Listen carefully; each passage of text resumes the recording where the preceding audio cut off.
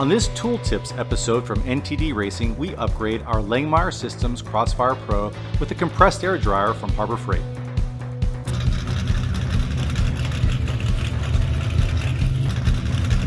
Hey folks, my name is Dave. Welcome to my shop here at NTD Racing. Over my shoulder is the Langmuir Systems CrossFire Pro CNC plasma cutting table. In about 90% of the videos that I make, I use this table and Fusion 360 to make all kinds of parts, but especially for Honcho, which is our 1978 Jeep J10 race truck, which we just got done racing in the Baja 1000 with.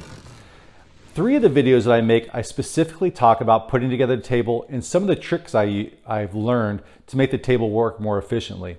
What I've also found is that it is critical to have dry air going to your table. So today I want to talk about this thing right here, which is my Harbor Freight compressed air dryer, which I just recently put together and got to work in the shop. What I wanted to do is show you what I did, so in case you're in the market for one of these, there's no surprises about what you're getting into to get one of these working in your own shop. Let's go ahead and take a look at it.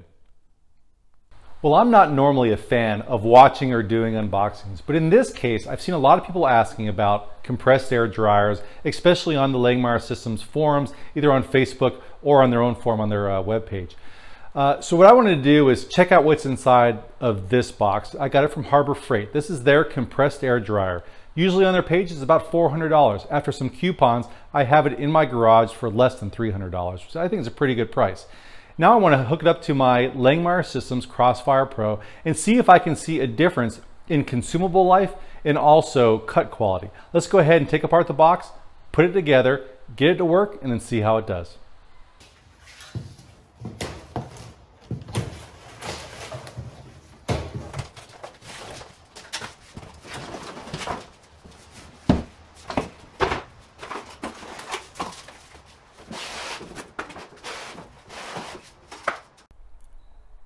After you've opened the box, this is what you get. You got the machine and you have some instructions. On the front of the machine, you just have a couple lights, indicator lights, some information, a temperature, pressure gauge, which they talk about in the instructions on how that's supposed to work. The air goes in on the top and out on the top also. These are 1/2" NPT. The instructions are pretty good, I would say, for most things that come out of Harbor Freight. There's one section where it explains how to hook up the wiring. Now realize that the wiring does not come with the compressor, so you should get a professional electrician to go ahead and hook up the wiring for the system. Also, the way that the air hooks up is also not provided. You need to do that. Now the way that I plan to do it is just a little bit different than how they have it in the drawing there to see if it works. This is what I'm doing. You can do the same or try it. I'll tell you how it works after I've set it up. I have these T's, which are 1/2" NPT, and those will go on the top. This will be the inlet and this will be the outlet. Then I'm going to reduce all those down to 1/4" NPT. On the inlet side, I plan to have 2 disconnects. One is going to be an input disconnect. This will come from my compressor, and one will be an outlet. This will be just in case I just want to run the air off the top of without it going through the compressor, and I'm lazy, I don't want to disconnect it from the hose from here. I could plug it right into there, or I could have 2 things hooked up at the same time. That's why I'm going to put one of those on there, and really just to kind of fill a hole. On the other side, on the outlet side, again, 2 reducers going down to 1/4" NPT, and then I'm going to have 2 of the quick disconnects which I will put onto that. One will go to my plasma cutter, and one will be just open for other tools if I use them. I just don't use a compressor very often for anything. I have some tools, but I usually use DeWalt 20 volt for most of my tools. That would be normally a compressor run tool. And then to seal the threads, I'm going to use this pipe thread sealant. So my plan was to use the pipe thread sealant by RectorSeal. It ended up just being a mess. It kind of reminded me of using Gorilla Glue, where no matter what you do, you're getting it on your hands and the stuff stains like crazy. So I ended up just using Teflon tape, and it held all the air and everything perfectly. So I just recommend just using regular old Teflon tape. So here's the side of the air dryer. Basically, it's got 2 screws, and you just go ahead and take the screws off to remove these panels. Once the screws are off, the panel comes out pretty easily. Set that aside. You can see what's in here. It looks like the electrical, I'm thinking the condenser, I'm speaking terms I don't know, like I literally don't know how all ACs and all these dryers really work, or what's in them. I'm pretty sure this is a flux capacitor. But anyway, this is where it looks like the electrical hooks up. And then if we look on the other side, again, sure, it says what's in there. It looks like some kind of water separator. This is a drain that comes out the side, and then other things that look a lot like what you might find inside of air conditioner unit or something like that. But this is what you got, and here's like the air inlet right here and the air exhaust. We'll go ahead and get our professional electrician in here to wire this thing up. All right, my awesome electrician just got done working on this thing, and what you got on top here is you have the wiring diagram isn't exactly obvious, but you have the ground, and they had this little tiny tab on there before I did it, and it shows that that was the ground. So you have the ground, you have the neutral in the middle, and then the hot, and it's wired up in there. And then cool, let's get it back together, get it working.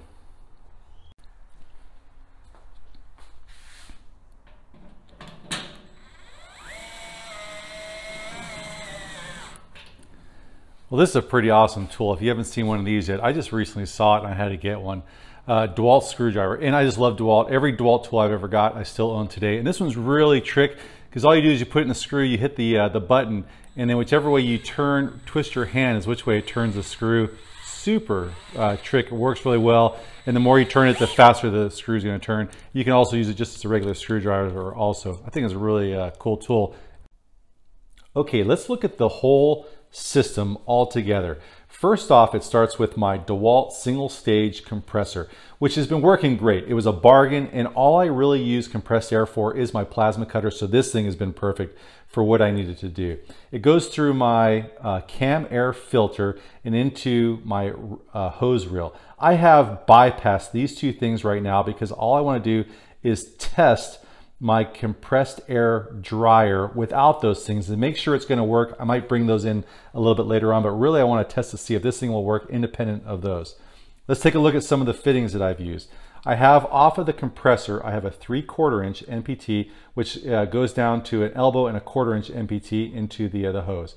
Before the hose, I have this valve right here, and this allows me to not only turn the air on and off, but also regulate the rate at which it goes into the compressed air dryer. There are some modes, I guess, where if the dryer isn't building up pressure, you turn off the air, run the dryer, then you slowly let the air in. This valve allows me to do that. A 6-foot hose goes into the top of the air dryer, and then it can either come out here without it being dried, or it comes out over here through two sides, like I said I was going to do, where it's going to be the dried air, and that goes into the back of the my razor weld for the plasma table. Some other setup stuff I have here. I just put it on one of the Harbor Freight cheapo carts, and it just actually fits perfectly in there. Everything in my shop is on wheels, so I can move it around as I clean stuff up in here. But now we got power on there. It's plugged in. I'll go ahead and turn it on and get this thing to start charging up. They say let it warm up for a little bit, and once it does, we'll go ahead and knock out the first cut and see how this thing does. As that thing's warming up, let's take a look at the plasma table over here. I just put in new consumables. Again, I am using a hand torch from the razor weld. I've been really happy with the performance of this so far. I keep saying to myself, you know what? Whenever the razor weld dies, I'm gonna go ahead and get a Hypertherm. The only problem is this thing doesn't die. It's kind of like my Toyota truck. I say the same thing about that thing. As soon as it dies, I'm gonna get a new truck, and I've had it for 14 years now. And you can see as you get in close here, I mean, the razor weld, this is obviously this is just the trash metal here that I'm gonna throw away later on, but the cut's good. I mean, the cut is good as any other plasma cutter I see out there, so I don't see any reason to change that.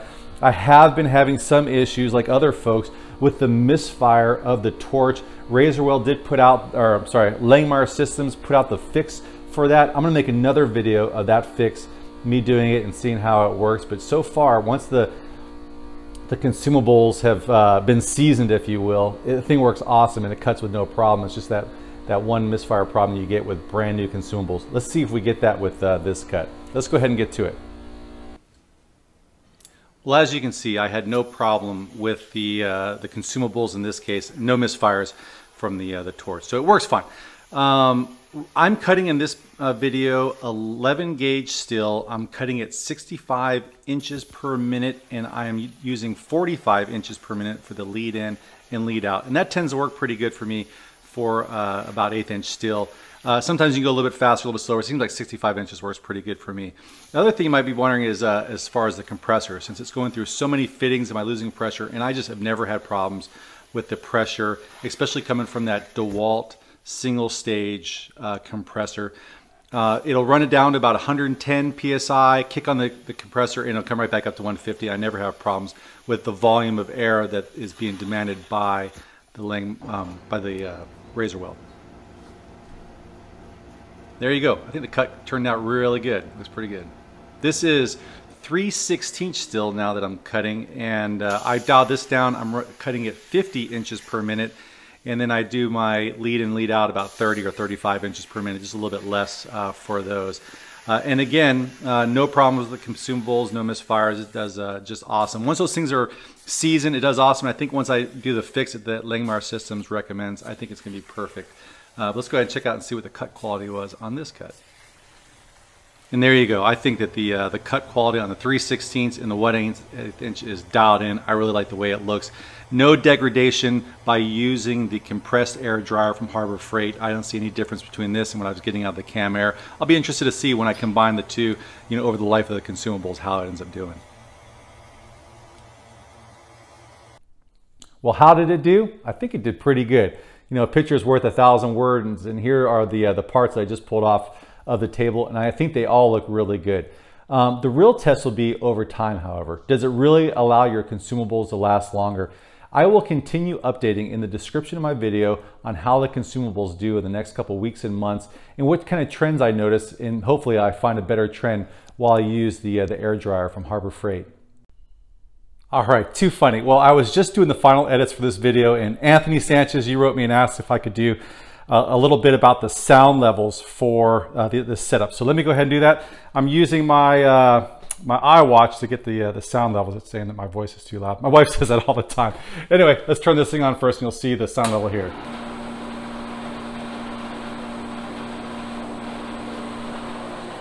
Now let's go ahead and check out the compressor.